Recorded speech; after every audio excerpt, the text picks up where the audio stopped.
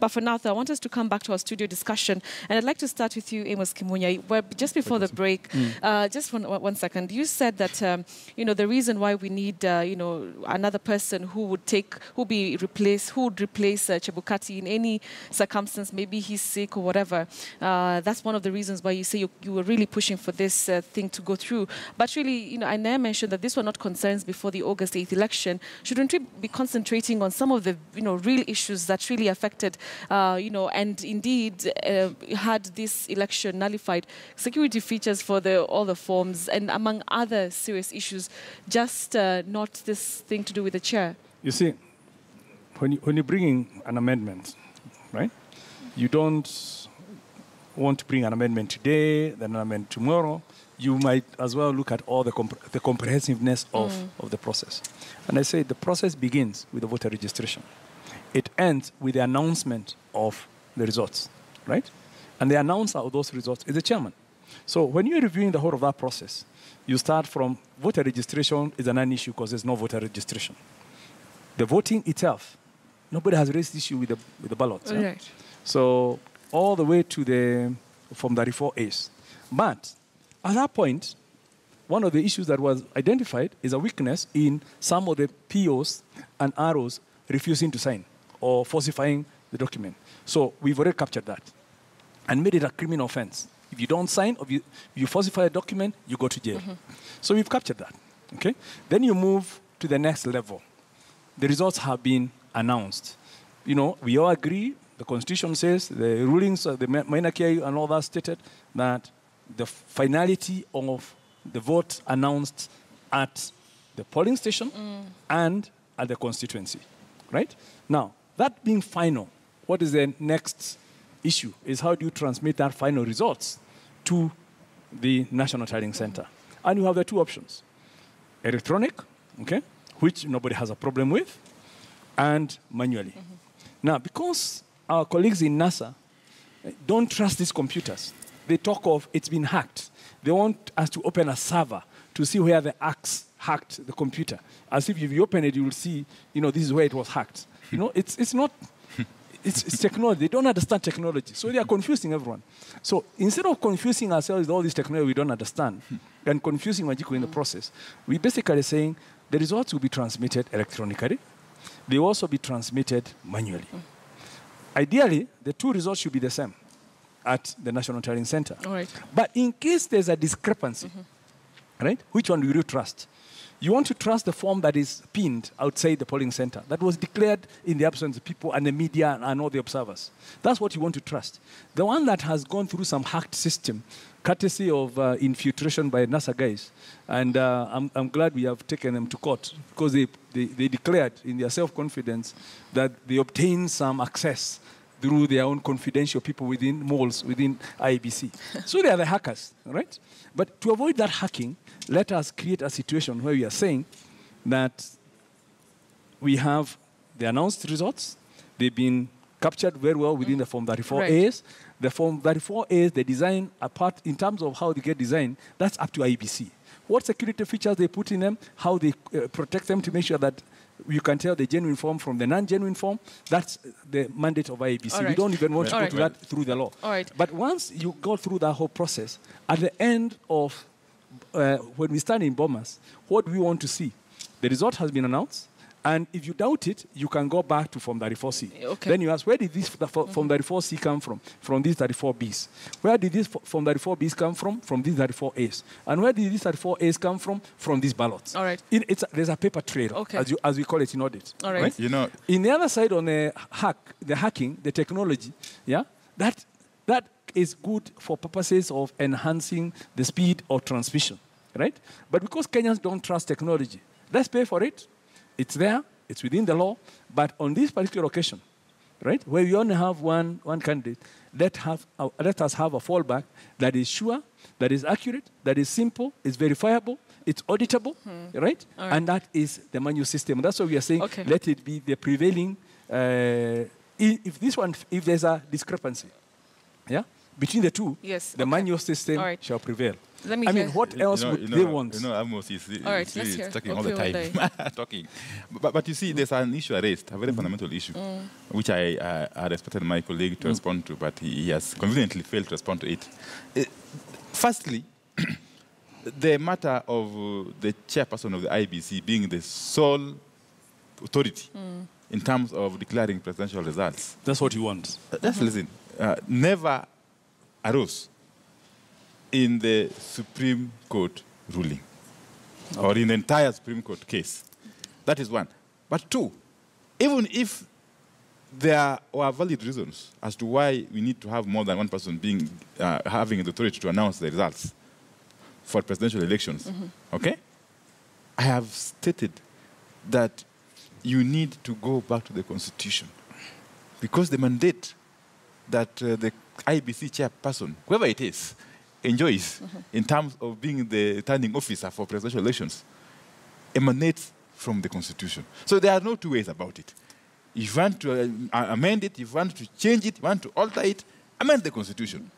But Jubilee will not do that because of the obvious reasons. So they have no numbers to amend the Constitution.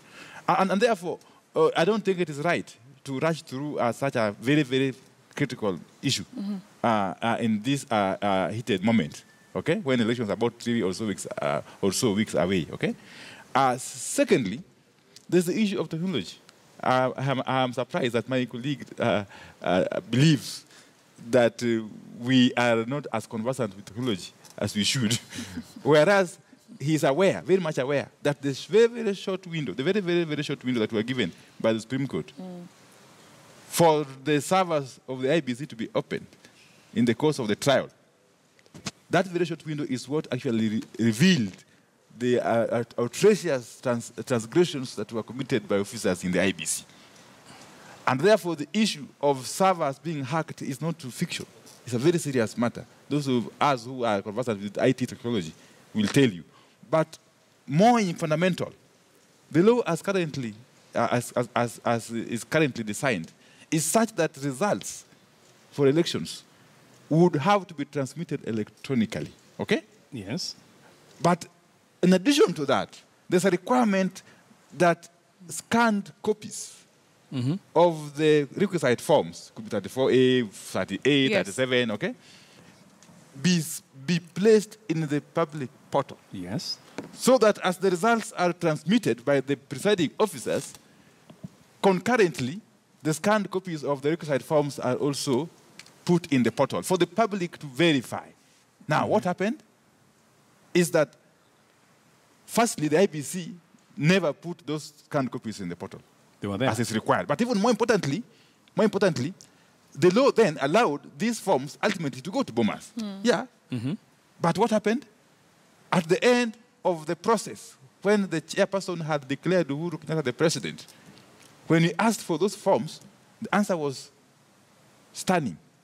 That the IBC did not have in its possession the requisite forms 34A and 34B. And therefore, what is Jubilee attempting to cure? No, let me just make my point. Just you get your time to respond. Yeah. What is Jubilee attempting to cure? By reverting to pure manual system. Because that's what they're doing, actually, in essence. No. Pure manual. Because if you say that when there's a discrepancy, if or when. Because you're going to claim there's a discrepancy If anyway. or when there's a discrepancy between the results transmitted electronically and the results on the requisite forms, then the results on the requisite forms which appear manually would prevail. What are you saying? And we know that the forms 34As and Bs that were later presented in court were actually manufactured at Bomas. Because immediately these guys had declared Uhuru the president, they had to work backwards for the numbers to add up. No, and therefore, you are creating room for somebody to sit at Bomas and manufacture these forms and use them to declare the result because they will prevail anyway. No, I think, that is the mischief I'm talking about. And it's not possible. Let's stick to it's facts. not possible for us to make such fundamental changes at the heat of the moment. No. Those are changes that would require serious debate, serious discussions, serious negotiations. And therefore, our position remains, by the way, that this so-called process of amending the laws, in fact, the Kenyans who are presenting their views at County Hall are wasting their time. No, no. Let me just They're wasting justify. their time. Yeah, because because the product will not pass the test of time. But more importantly, in our view, that process at County Hall is a diversionary tactic. It's supposed to divert Kenyan people's attention from the very serious issues we have raised in our memorandum to the IBC. All right. What has been christened the reducible minimum conditions. Which we agree. And we have said have to wrap up. that I need to hear your wrapping thoughts. regardless of what transpires at County Hall, regardless of what else somebody wants to say out there, if our conditions are not addressed adequately, there will be no need for elections. All right. So that is what needs to be borne in mind. Yeah. All right. If we are going to be very truthful briefly, to this we have process, to wrap up. NASA is saying they want transparency, which we also want, right? They want as many observers, including international people, to come and the media, to come and witness the signing of the forms, which we also agree, right? Now, once those forms have been signed, right, I would have expected NASA to then say, we also want these international observers and all those to accompany these forms to Bomas and witness the tallying, right? Then we'll be foolproof. Forget about servers, forget about all those things, right? Technology can only help. M-Pesa only helps you to send your money faster. What happens when M-Pesa goes down? You then have to go to get a courier to send the money, right? But so you have a manual system alternative if technology fails, right? But both should arrive at the same thing. One is slower, one is faster. Now, if we are aiming for the same thing, we should not be disagreeing on the amendments. But because NASA, first of all, knows they don't have the numbers. Even where they are thinking is their strongholds, the numbers are, people are moving in drones to come back to Jubilee because everyone loves a winner, right? All right, Nobody wants to be in a we cold. have to wrap up. So your basically, thoughts, yes. because they know they are going to lose, right? So what is the best alternative they have? Tell people to go to the streets, don't go to appear in a committee, don't go to parliament. Basically say rubbish everything that's good for this country to create diversions so that we can now start riots, we can have people can start suffering and all that, but yet Kenya must move on. All right. And what I would want to encourage my colleague here and his colleagues, the moment we get a signal that NASA wants to propose its 4 people into the committee, I am in the House Business Committee. I will be the first one to actually ask the Speaker, can we call a special session of Parliament so that we now ratify the 4 representatives of NASA into the committee. All right. Then they can take part within a legal framework. But taking place within the TLRs and T-beams on the street will not lead to anything, I can tell you. All right, your wrapping thoughts, Opio and Betty, you know, at the end of the day, every Kenyan has got an equal stake in this country. And therefore, this misplaced notion that some are more Kenyan than others is really not necessary. Thank you. But more importantly, now welcome to Kenya. is the fact that NASA has never lost any election and cannot lose any elections as long as the election is conducted in a credible, transparent, fair manner within the dictates of the Constitution. And that is what Jubilee fears, because they know that if the elections are done credibly, they will lose, and they fear losing. And this time around, we have said, if those elections cannot be credible, they cannot be there. So that is the point, and that needs to be borne in mind by all Kenyans of goodwill. Yeah, thank you. All right. Thank you very much, gentlemen, for your time. I've been speaking to Amos Kimunya, who's the Kipipiri Member of Parliament, together with Opio and I, the Ugunja Member of Parliament. Gentlemen, let's have something different, because it's been so heated, and I can see some lovely ladies joining us on set. You stay longer. You are not to stay longer. Let's cool the temperatures. We've been having water, but it hasn't helped. So Naomi, Karibu, let's just hear what you have to say. Thank you so much. I know it's been heated, and we are so glad that you've always made up time to come to our studios. And this week being our customer service week, we felt like we need to appreciate you and to let you know that we are glad that you normally come to our shows and you contribute. We also want to thank our viewers out there who've been loyal to view us, to read our paper, to watch us, and also listen to our radio. So we want to say asante sana and thank also our viewers. And we are glad. Thank you, Betty, for having us. No, it's okay. We needed you ladies to come here and cool the temperatures. So we'll give you some hamper just to appreciate you. All right. So I think maybe we can move to this side, then we can... And we must start with come NASA. to the front.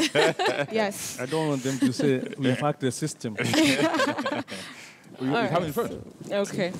So who do I start with? Let No, me start with you. You start with him. Mandai. Thank you very much. Yeah, thank you. I'm grateful for the handbag. Yeah. And I hope to see you more. Yes. Yeah. You will see. And then next, Mr. Amos Kimunya, thank you very much for your time. Always coming on the show to update and give Kenyans different perspectives about the very most important issues to do with this country. Yes. Thank you very much, gentlemen. Okay. And something for you, Betty, I also get one. Yes, thank you. I was going to donate mine. Thank you very much. Thank you. Thank you so much. We will be taking a short commercial break, but we're coming back to continue with our coverage here on News Center. So don't go away. We'll be right back. Cheers. All right. Okay. Thank you, ladies. Thanks. Thank you.